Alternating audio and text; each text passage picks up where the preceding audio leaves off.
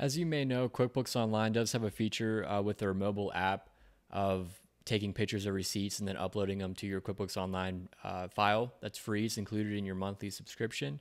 I wanted to give you guys the option of an app called Scannable. It's a free app that I believe has a little bit better functionality in terms of scanning.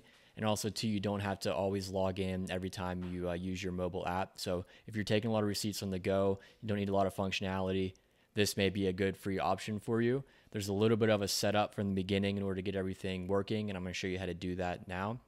So the first thing to do is to make sure, if you haven't already, to get your email forwarding set up within QuickBooks Online Receipts. So if you go to your banking and then receipts,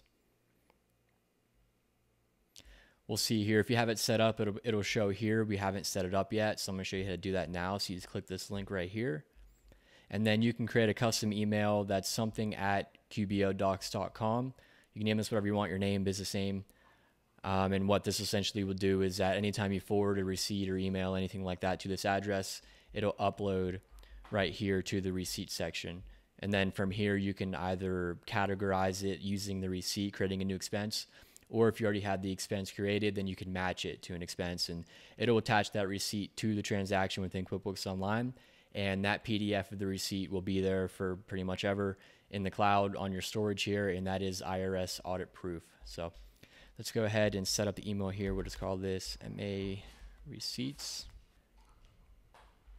Okay, so we can hit done, and now what we want to do is make note of this email here, and then we're going to go into the actual app now on the phone, and then I'll show you the next steps from here. So now looking at the phone here, I have the contacts and the Scannable app as well, kind of right next to each other. The reason for that is we're going to add a contact using this new custom email that we just set up, so that we can easily forward the emails through the Scannable app. So that will be the first step in this process. So if you go into your contacts and then hit new, then you can put something along the lines of QuickBooks Receipts. And then you can add email. The one we just created, you can type in here. We can close that.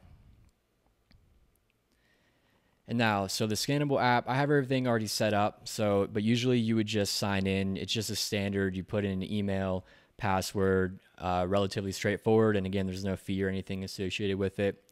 So I can go ahead and show you the process here. So if you open up the app here, then it just immediately goes into the scan. You don't need to log in, anything like that. And so you have the option here. If you click on this button right here with the three dots, you will kind of have the settings here. And probably the main thing here that you can do is you can toggle between auto, which how it's scanning right here. And if you look at the receipt, it starts trying to scan it. Or if that's not working for you, then you can create it to manual, and then you can just hover over the receipt anywhere and manually take the picture. So let's put it back to auto here.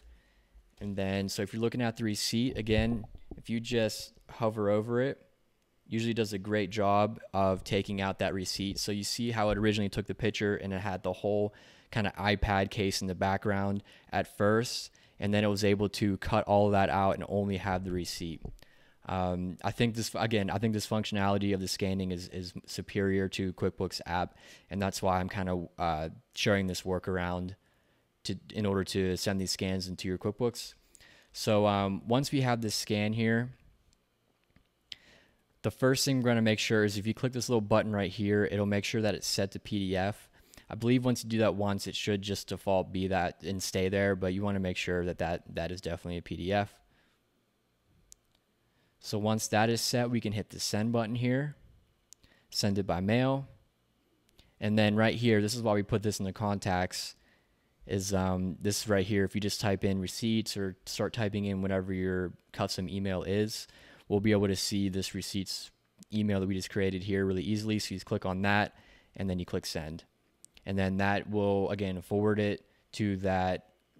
It'll forward it into here where, again, we can categorize it, things like that. So let's go ahead and hit done. I'll show you a few more functionalities here. So kind of workflow would be great if you're just in Starbucks or something. You just need to really quickly add one receipt. Now, if you're waiting till the end of the week and you want to do everything, you want to have a bunch of receipts. So say you have them in your wallet or something, you want to do like 10, 20 at a time. What you can do is you can do the same process, scan the receipt, and let's say we put another one there and it'll scan it as well. And then another one will scan it as well. And so right there, for example, let's say that I didn't do a great job. You can go through and kind of, you can delete this as well individually. But let's say that we have let's say we have 10, 20 receipts here. And then what we can do at that point is we can take all of these as a batch and then basically do the same thing. We can set them all to PDF and then forward them all at the same time to that same email that we have set up. So again, I believe this is superior to the QuickBooks app, to where you're having to log in every time. You can't choose between the auto kind of scan search or the manual picture. So it's a little bit of a setup at first, but I believe once it's set up, it could be beneficial for you. It's all free, and I just believe it's nice to have this tool of the more superior scanner in order to still send it to your QuickBooks Online file.